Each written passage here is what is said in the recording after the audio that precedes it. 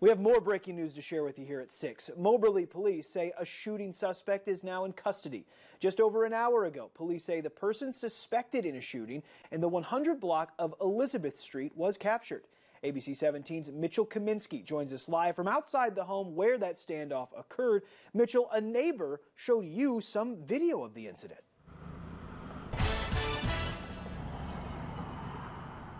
Megan, Lucas, police responded to a shots fired call here on Elizabeth Street just before 10:30. All the commotion for the incident was happening just outside this house that you can see right behind me here. I did see some security footage earlier in the day that showed the suspect walking up to the house with what appeared to be a pistol behind her back. We did not get permission to use that video. However, police did release a photo of the woman. She was wearing a pink top and blue jeans. Multiple witnesses tell me that the woman allegedly was angry at her ex-husband who was inside the house, and that is why the shots were fired.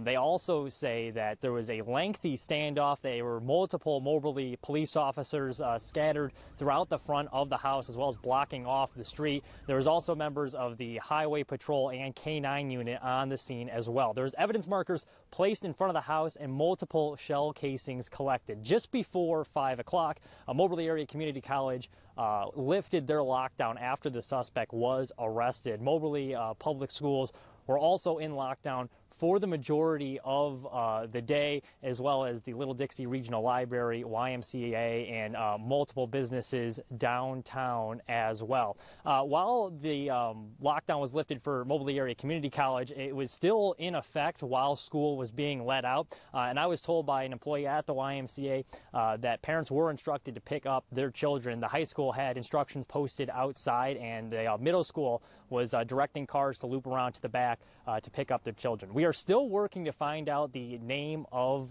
the suspect, so we will update you once more information becomes available both on air and online at abc17news.com. Reporting live in Moberly, Mitchell Kaminsky, ABC 17 News. Mitchell, thank you. Police say they will release the suspect's name when formal charges are filed by the prosecutor.